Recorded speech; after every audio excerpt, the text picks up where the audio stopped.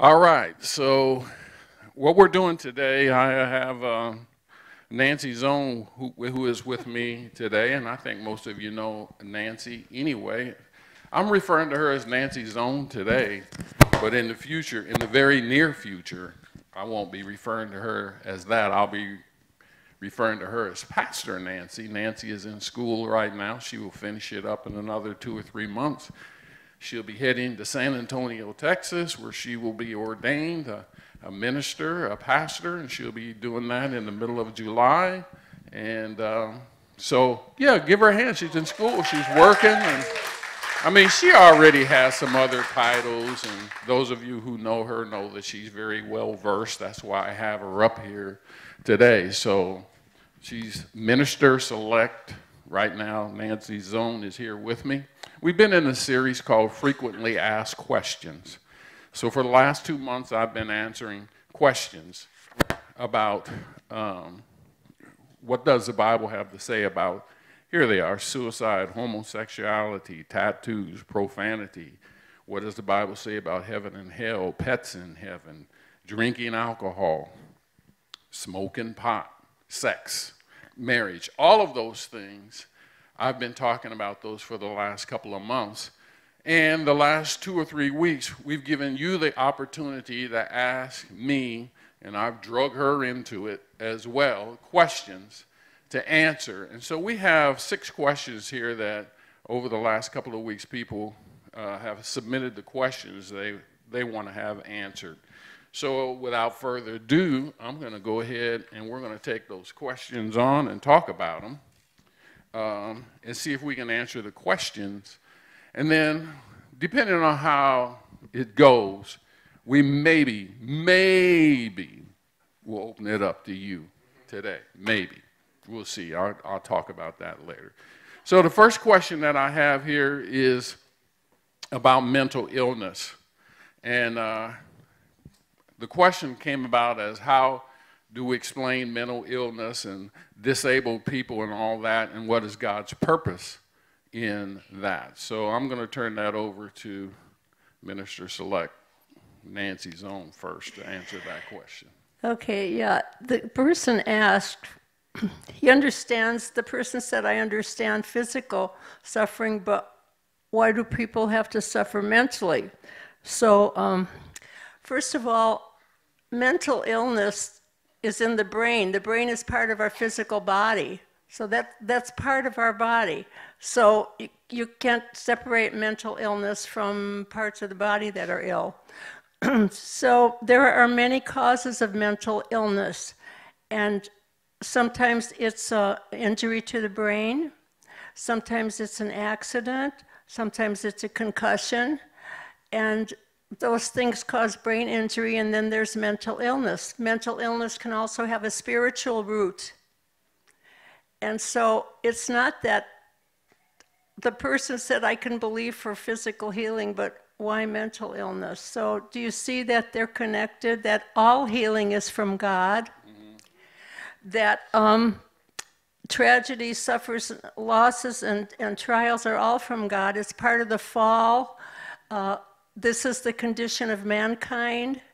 So there's going to be all kinds of illnesses and problems in people's lives. What we have to do is we have to trust God.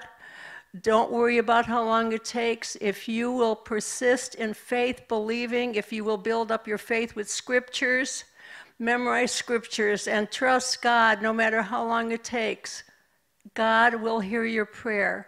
And he'll do the best for you. The scripture I had there was, we know that all things work together for good to those that love God, to those who are called according to his purpose. So trust God. Yeah, let me add a couple of things to that. And she did touch on it. Because when Adam and Eve fell, sin came into the world. And when sin came into the world, everything started to go south since then. So mental illness is part of a fallen world because of Adam and Eve. Romans 8:20 says this, for creation was subjected to futility, not willing because of him who subjected it in hope. That creation itself will be set free from its bondage to corruption and obtain the freedom of the glory of the children of God. For we know that the whole creation has been groaning together in pains of childbirth until now. And what that is telling us is that the earth moans and groans. The fires I was praying about earlier, flooding in other places and stuff, all of those are the result of sin. And so as a result of sin, then we get things like mental illness and all of that. But here's where we sort of get lost in it, is purpose and blame are not the same thing.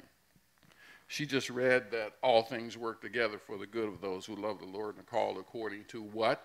His purpose. So purpose and blame are two different things. I also like to say this about this before we move on to the next one, is because people ask that question about mental illness. And I think it goes to a bigger question as well as is a choice. See, you all have the choice to choose God. You hear it presented to you week after week. Some of you have had it presented to you since you were a child. And because, let's just say, you have all your mental faculties, you can decide for yourself whether you believe that Jesus Christ is the Lord. Well, some people with mental disabilities don't have that. That's why I don't want to take the time right now to give it to you. But heaven, I believe that people who have mental incapacities and can't decide for themselves because they're not mentally capable of deciding Christ or not, you will see them in heaven. Because everything that I read in the Bible, God always gives us a choice. Is that true? Say amen. Everybody has a choice. The angels, the devil, they had a choice and they chose not to.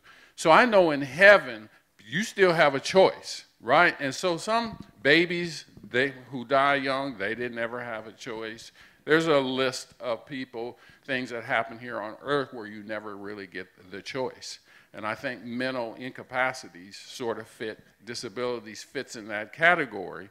So they will make it to heaven, and in my doctrine and teaching, I would tell you it would be during the 1,000-year reign of Christ. But that gets into some deeper stuff. So you have to come to Bible study, and I will address it and give you the scriptures and stuff. So that's it on the mental illness and the disabilities is strictly a result of sin. Did I say something to spawn something in you? You want to? All right. Number 2. Yes. Okay. I'm the one that asked the question. Mm-hmm.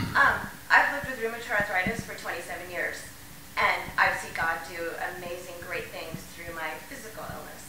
But I also have a lot of families who have even adult children or such that are impacted by mental illness, where someone may have bipolar or schizophrenia or something like that, where every day that person is surrendering to God, trying to ask for help and to be healed, and it's not happening, and they're spiraling downward, sometimes resulting even in suicide. Now for me, I've never been healed, and I'm okay with that. God's got other things. I would be one of the ones that walked off and probably got busy instead of coming back and crazy. Mm-hmm. But to see other families impacted, and for me to be able to give a response to someone whose family is going through it, of their sin in the world, and God's got another plan, it's kind of a real canned response. So I guess I was kind of looking for something a little more in depth, and not that you have to answer this here, but if there's something later, I guess physical illness, because I've lived with it for so many years, I can see the purpose and explain it, and the ministry became out of that. But I still have a struggle with understanding for the person that actually lives with the mental illness, every day they get up and they would rather be on the other side of heaven or hell. Anything is better than this place. And those families that are dealing with that. So okay. Might be something a little deeper to go into later. Yeah, I would say some of that, but I'm going to give you another deeper answer to what you said, and then I'll move on, and then you guys can come and talk to me, or we can have a session or whatever. Is the first thing I would say to that is you don't know how God has already been moving, because there you sit. And obviously, the devil's been trying to kill you and been trying to kill all those people that you're talking about and that you're referring to, and it hasn't happened yet. So you're still under somebody, under God's grace right now. And what he has already been doing for you, you're not going to really be able to figure it out till you get to heaven. And he goes, yeah, I carried you through this, and this when you were losing hope. Now, the other part of it I would say about that is she lightly mentioned it, right? Because mental illness, a lot of it does have to do with sin. And now that really starts to really get into a very, very touchy subject that I'm not willing to sit up here and talk about. But there is such a thing as generational sin, and there is certain soul ties and stuff that we get that our great-grandfather or whoever, whatever had, that has spilled over or can spill over into mental illness. So that is a complete process that would have to be vetted out by individual to individual to individual. So like I said, that's pretty deep. And I know she didn't want to really say that because it sounds like, you know, when you say generational curses and that kind of stuff, man, that's just a heavy-duty thing to say. I mean, anytime, anywhere, that's a heavy-duty thing to say, and this definitely isn't the form for that. All right. Second question was about loving a prostitute. I will let you explain that in Hosea. Here's the way it was written. Someone loves that prostitute, and I believe someone will make an honest woman of her. What about Hosea? Because ultimately God loves. I was saying, I'm not sure there's a question in there. Is this yours, Maggie? Because it oh, man, you just got put on blast sense in front of everybody. Oh, my goodness. It doesn't make sense. Anyway, okay. Woo, so much for that. We're 2 for 2. We've given 2, and people are fessing up. This is confessional. Come up here and confess. No. Okay. Like I say, I'm not sure what the question is in here. But anyway, okay, regarding Hosea, the prophet Hosea, and probably not many of you have read that book because it's a little Old Testament book. You may or may not have read it. Here's the story on prostitution. In the book of Hosea, God calls him and says, I want you to go and get yourself a wife of harlotry and have children with her. For the land has committed great harlotry by departing from the Lord. So Hosea obeyed God. He went and bought this woman. He bought her at the slave market. He took her home and he told her not to play the harlot ever again. But she did. She left him and she went and took for herself a lover. Then in Hosea 3:1, if that's up there, God said to him, go again. Love a woman who is loved by her lover and is committing adultery, just like the love of the Lord for the children of Israel, who look to other gods and love the raisin cakes of the pagans. The whole point of this book is that God was acting out through Hosea. He was acting out what Israel did to him. So the act of the physical adultery and prostitution of Hosea's wife is the same way God felt about them turning to pagan gods and other gods. It hurt him just as much as it hurt Hosea. So it was a story that God wanted to teach Israel. And when they looked at the prophet Hosea and his wife and how she betrayed him over and over again, then God was saying, this is how you, Israel, have treated me. You've committed spiritual adultery. So God is not condoning prostitution in this book. He is illustrating Israel's rejection of him.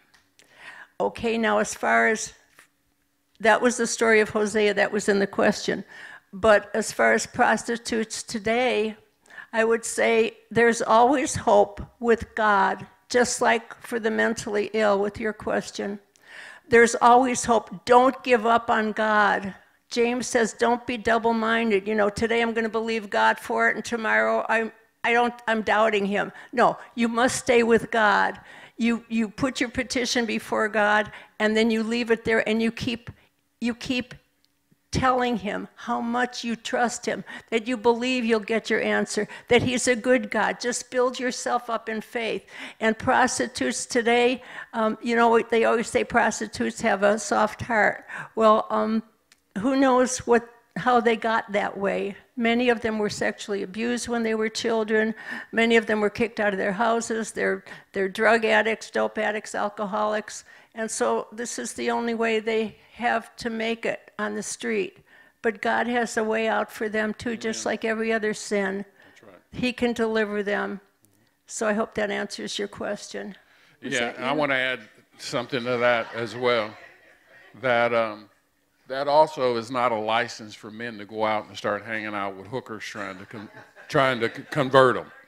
So let me be clear about that. That's not what, everybody is not Hosea, right? That was an isolated situation. So you all listening online as well, this is not open season on let me go hang out with some hookers. Yes. The question was, who would marry a prostitute? That's what the question was. You were up there saying your thing and talking about this, and now came, well, who would marry a prostitute? And you went on to something else. And I thought, well, Hosea did. But you're right. Well, So it was you. Okay. I took a wild guess. True confessional, ladies and gentlemen. That's what we have going on here. it wasn't in favor of prostitution Yeah. and misbehaving. It was strictly, God did use Right. it as a means to say we all turn away.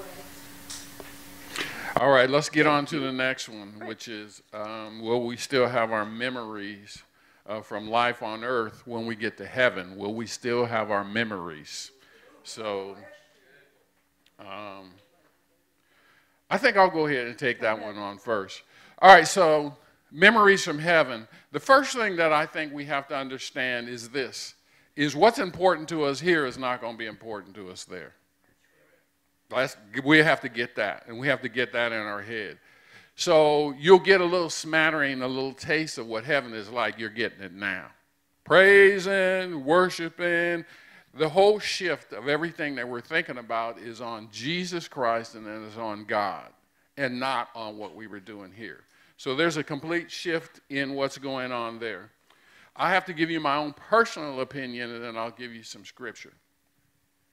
My personal opinion, did you all hear me say my personal opinion? Say yes if you heard me say. My personal opinion is this, that it cannot be heaven if I don't know anybody there. This is just not heaven, right? There are certain promises that God has made us here on earth that I believe will get you to heaven. And I believe that those people who have done those things, confess with their mouth and believe in their heart that Jesus died and rose from the dead, you will be saved.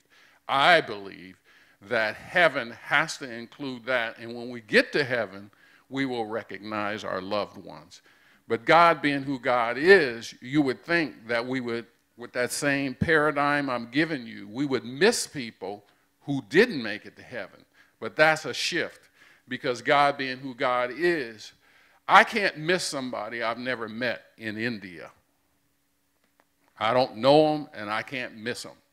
I believe that's the way heaven is you will know the ones who are there, who you knew here, but the ones that you were here and you knew them who didn't make it to heaven, it'll be as just like the example that I just gave you. You can't miss with who you never knew. Does that make sense to everybody? Now here's my scripture on that. How do I know it? Well, I'm only giving you a couple because there's a lot. There's a lot in the Bible that says that. And pretty much what it is, it has to do with recognizing, right? So Lazarus was in, being tormented in the right, and he looked across and saw, the rich man. He knew there was some memory or something that was going on. He knew he was rich. He knew he was poor, something, right? Also, the scripture that I used was Matthew 17:3-4. It's where Peter and, the boys are up on the mountain of Transfiguration and all that. And behold, there appeared to them Moses and Elijah talking with Jesus. And Peter said to Jesus, Lord, it is good that we are here. If you wish, I will make 3 tents here, one for you, one for Moses, and one for Elijah. Well, how does Peter know that that's Moses and Elijah? They've been dead for a few thousand years. They had name tags on. He knew them. There wasn't Photoshop. There wasn't pictures that were snapped. There was no depictions. How did he know that that was Moses and Elijah there with Jesus? So he knew them. Jesus, when he rose from the dead, he's there, and Mary's right there, right? And Mary's there, and she's distraught and crying and whatever. And Jesus is talking to her, and then he calls her by name. And somebody better catch this. He called her by name. And when he called her by name, she turned and looked and went, Lord, it's you. So whatever his body was at that particular point, when he called her name, like he's going to call yours and he's going to call mine, we'll know who he is and we'll know who people are. Okay, I have a little bit here. Having a memory of our past life will be important so that we can appreciate the grace that God has extended to us in forgiving us. And if you went to heaven and you didn't know anything about your former life, you would look at Jesus, you would see the scars in his hands and feet and wonder, well, what's that all about? We have to know. We're going to know what happened here on earth, and we're going to the judgment seat of Christ, the Christians are. So our life is going to be reviewed. We're going to give an account of everything we did, of everything we said.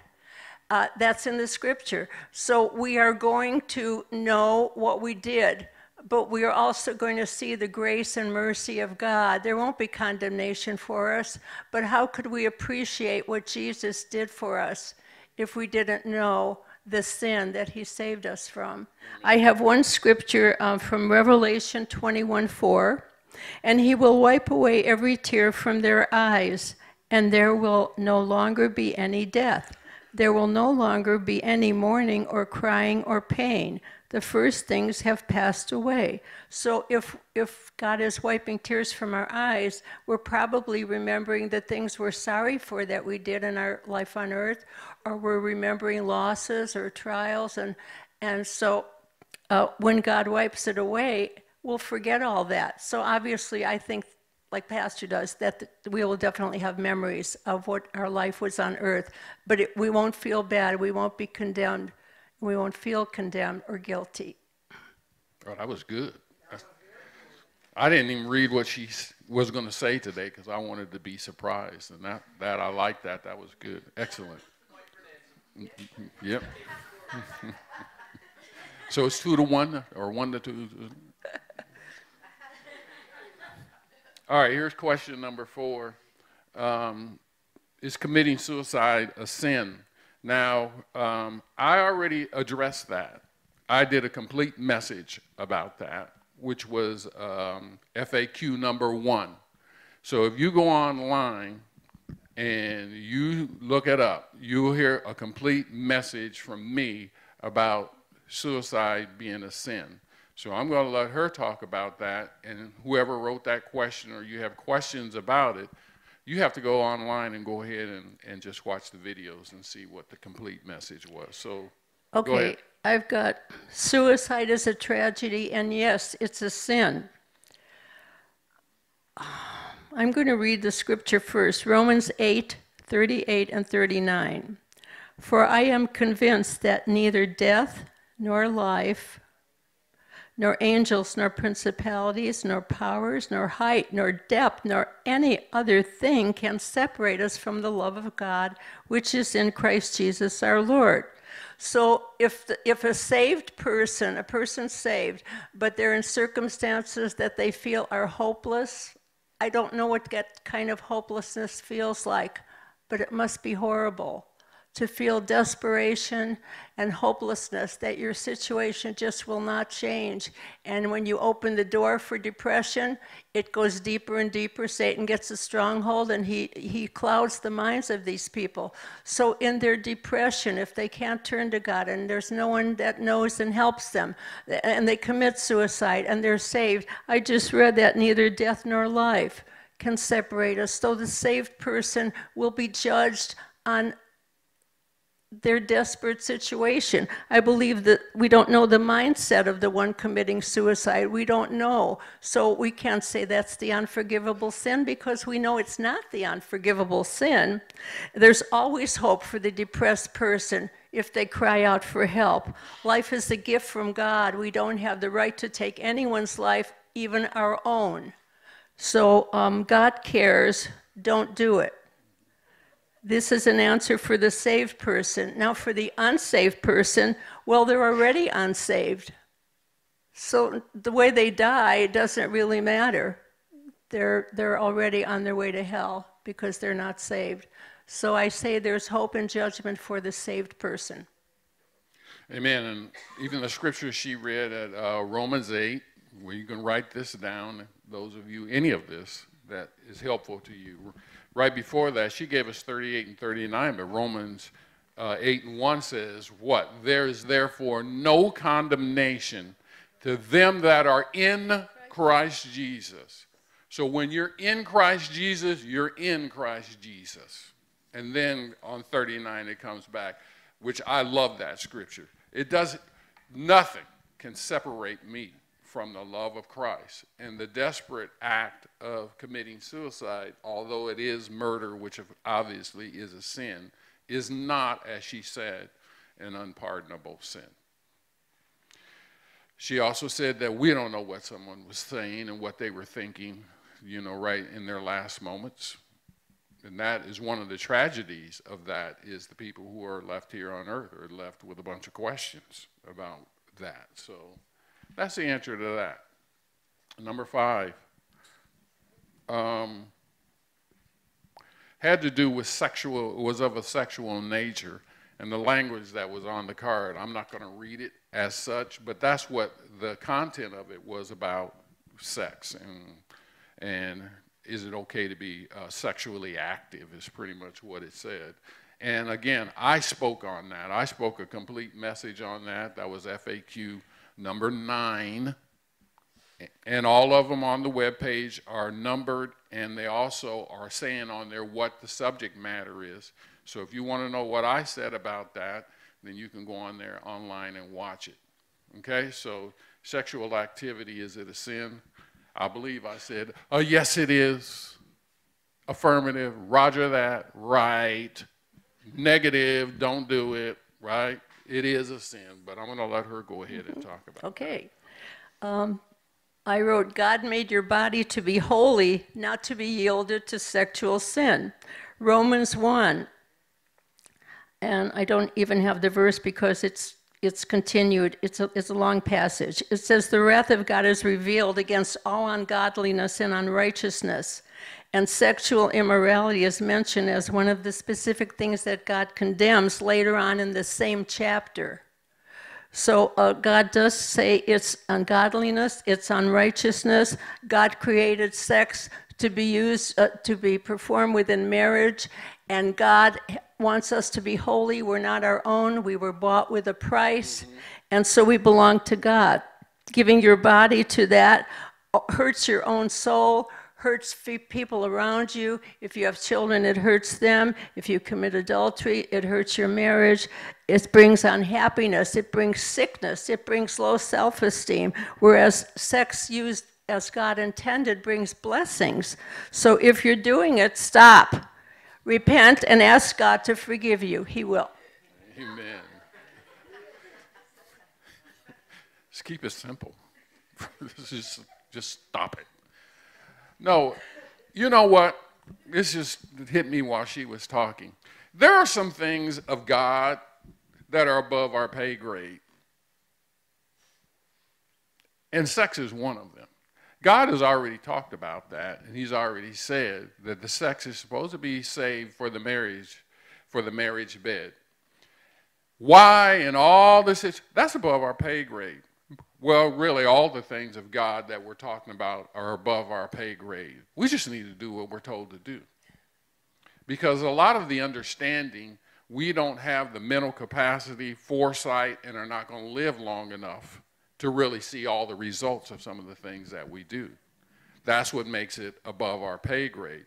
So we may be able to justify some behaviors and stuff in the time and in the moment, but the ultimate effects of those things that we do that God says not to do, we can't, it's way above our pay grade. You have no idea.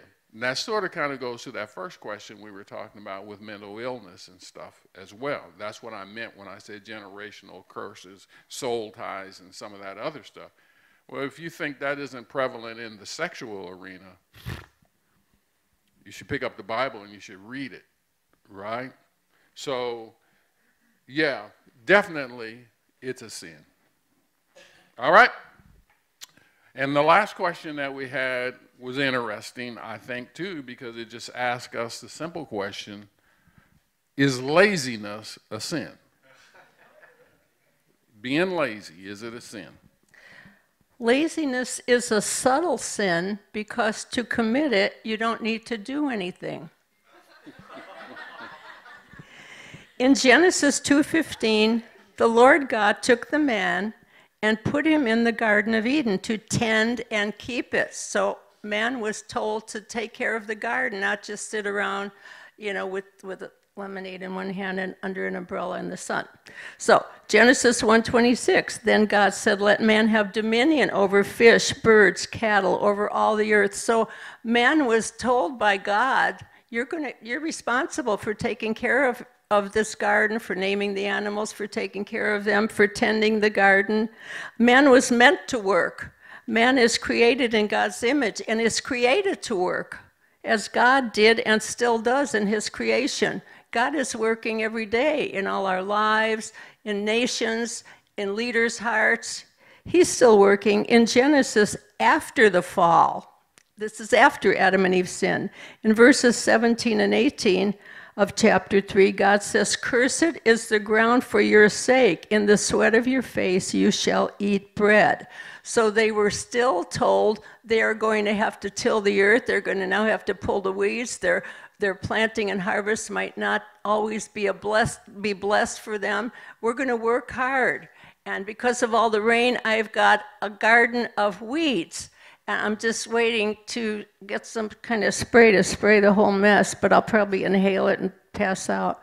Anyway, so people that are lazy are takers. They expect others to do things for them. They don't want to do things for themselves. Don't be an enabler of that kind of person. And if you're a lazy person, don't be a taker. Paul told the Thessalonians that if they don't work, then don't let them eat. Proverbs had something to say about this, too. A couple of things. Proverbs 21:25, the desire of the sluggard. You ever heard anyone called a slug? I mean, you know what a slug is, a snail, right? So that's what Proverbs is calling the lazy person. The desire of the sluggard puts him to death, for his hands refuse to work. Proverbs 20:4, the sluggard does not plow after the autumn. He begs during the harvest and has nothing. So laziness, absolutely 100%, again, is a sin. And I will go even so far as to say this because of what we read here about what was going on in the garden. Because, that is going to return. God's going to bookend that. So a lot of people think that, I don't know what people think. They think when we get to heaven, we're just going to be riding around on clouds, playing harps, wings fluttering, and whatever image you have in your head. Wrong. No, you have some work you're going to be doing in heaven. But you know what? Because of what we just said before about the work in heaven, mostly it's work if you don't like to do it. Right? I mean, if you are really in your wheelhouse and you're really doing what God has created you to do, you like to do it. So you have to imagine, ain't no who maybe you're going to say amen about working on anything, right? So when you're in heaven, you have to remember everything is perfect. And you will be perfect, and you are and will be perfectly created there, and whatever it is God created you to do, you will do that perfectly. Does that make sense? And that does not mean, don't you know that there are some people who like to farm, who like to go out and dig in the dirt? I don't. But there are people who like to do that. There are people who like to do just about everything. So if that's what God created you to do, then why wouldn't you be doing that in your perfect self when you get to heaven? And it's going to be a place where everything is operating perfectly and people are operating perfectly. And right now, you can't imagine that. I can't imagine it either. Because we all, say amen if you have to do things you don't want to do. I think that was a chorus of everybody in here. You ain't said amen all day, but when I said that, we have everybody in here said amen, right? We all on this planet have to do things that we don't want to do. But when we get to heaven, that's all gone. Some of the things we want to do here makes us cry, make us sad, make us on and on. She just read it. He's going to wipe all the tears away. You will function 100% the way God meant you to function, and so will everybody else. Amen? All right, so let me see what time it is. So does anyone have any question that's pressing on your heart right now? Yes, sir. How do you explain the age of the earth? The Bible says what? 2,000 years old, and our scientists say billions. I love that question. Everybody here, let me say it for those who are online. He asked me, how do we explain the age of the earth? Because science and the Bible, Christianity, is so far off. I do have an answer for that, but I'm going to let her go first. I don't have an answer for it. You know? Did you see that ball get bounced right back into my court?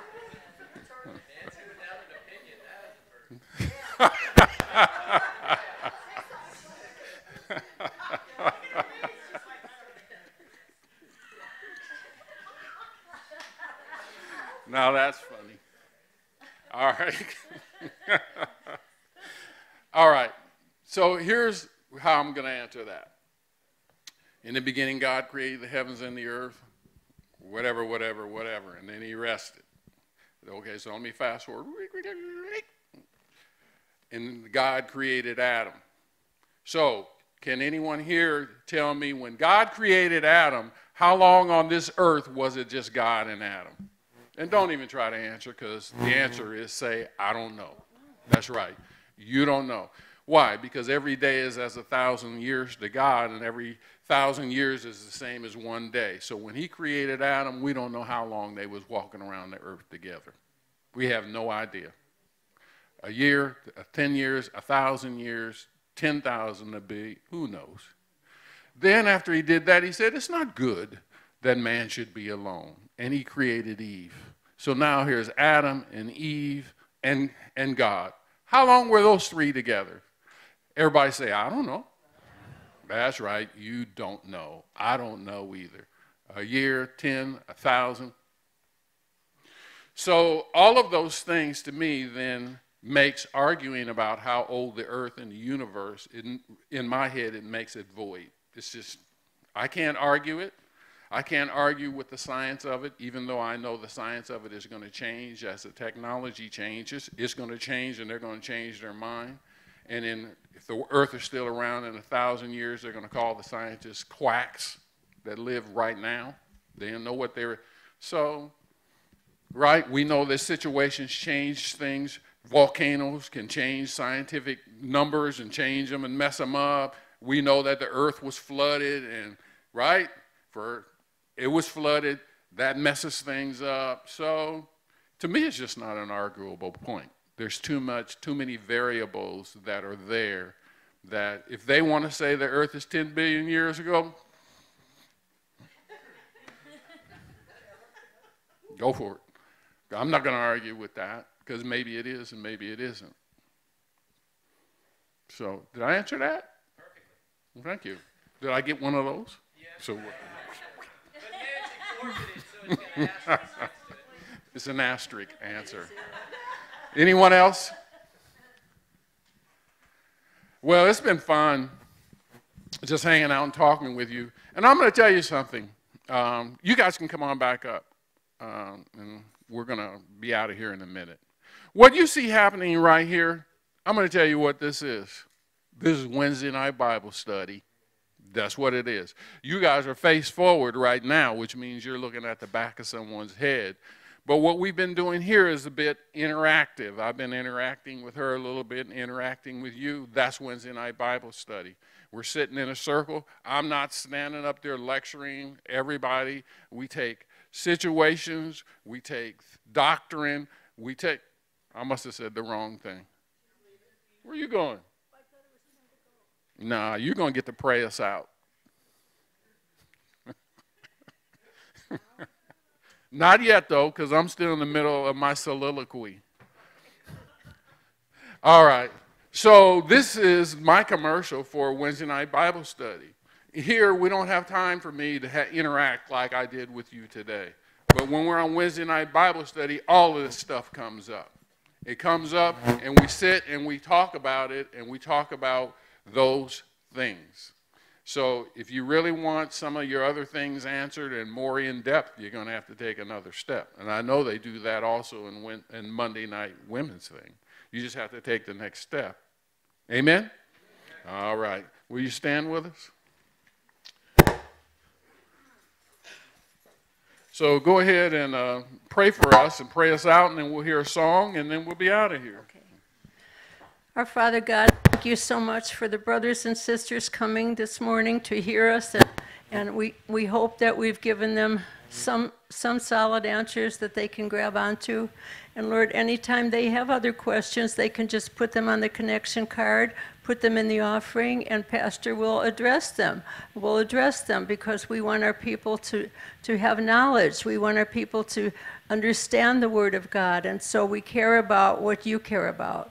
Thank you, God, for our people this morning. May they go out and may they have a wonderful week, blessed by you, protected by the angels of God, and led by the Holy Spirit. Thank you for this morning's service and everything, Lord, that was done in Jesus' name.